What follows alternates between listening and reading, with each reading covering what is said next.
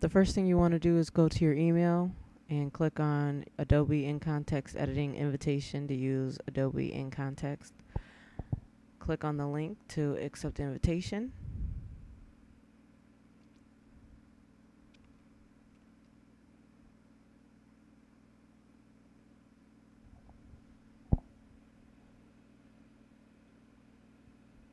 Click Create New Account in the lower left corner. Insert your first name, last name, email, password, and confirm your password. Click the first checkbox because you have to accept the terms. Uncheck the second one if you don't want to get the emails. Select your country and type in the letters that you see in the box below. Click Create Account. Now you need to check your inbox email before you continue to verify the email that you just put in. Open up your inbox and verify your email address by clicking the link.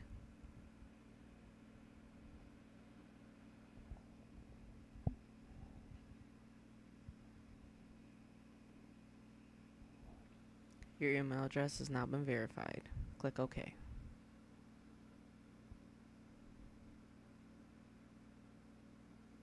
Now you can log in using the username and password that you just set up. Type in your email address and your password. You can click Remember Me if you don't want to keep on putting in your email address. You'll just have to type in your password.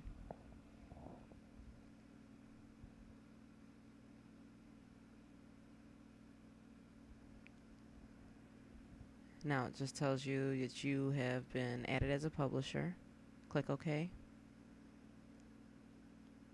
The next section is for the next time you want to edit your site. Go to www.incontextediting.adobe.com.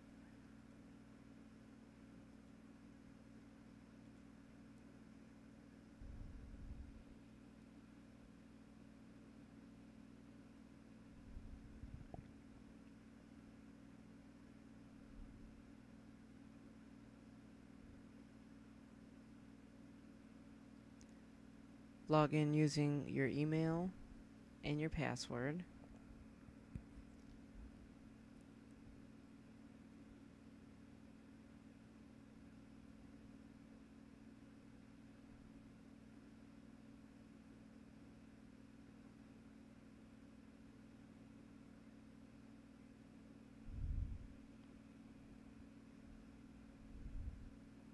And click Sign In. Now go to the left side of the screen and click Manage Sites.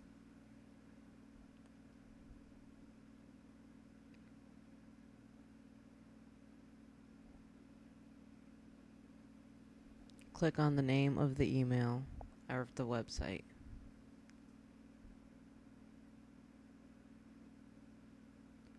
The website will load. Sometimes it takes a few minutes, and then once it does, it'll take you to your index page, your original home page. To begin, put in your email and your password. You can click Remember Me here also and click Sign In. After it loads your index page or your home page, it'll take you to the page that is going to be edited by you.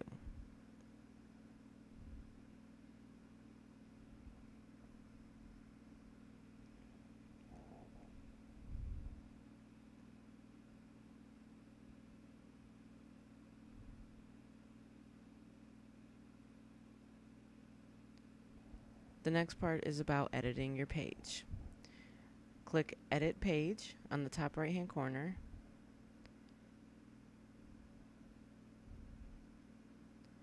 On the left hand side of the screen, you'll see three buttons: a T, a blue square, and a link. T is for editing text. Click on that when you want to change text, and whatever formatting changes is available will be on that same toolbar at the top of the page. You can change any text that you want that is editable. You can change pictures by clicking on the blue square that's next to the T at the top toolbar. To the right of that box, you'll see a section that says Media Location, and there's a drop-down menu that has My Site, the Internet, or My Computer. You can choose the location of where your pictures are stored and find the picture that you want to replace or add into your website.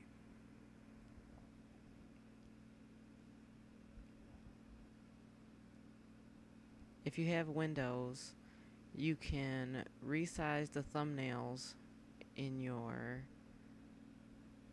document box by choosing the little icon that has a pull down menu and choose extra large icons or large icons. And to make the window a full screen so you can see more of your images, just double click the top of the box.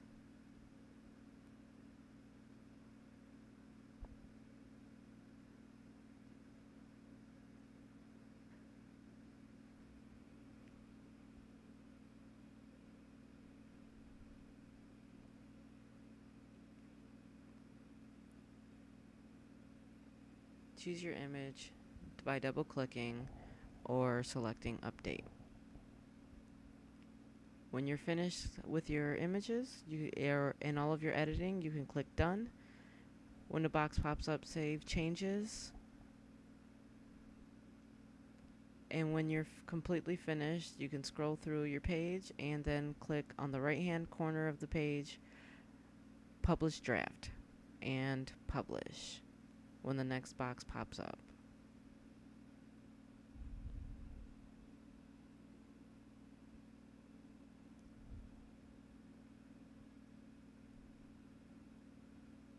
When you're done, you can sign out and it will take you to the page that you just finished editing. Now you can see that all of your updates have been published to the internet and everyone can see them. You have just finished editing your website.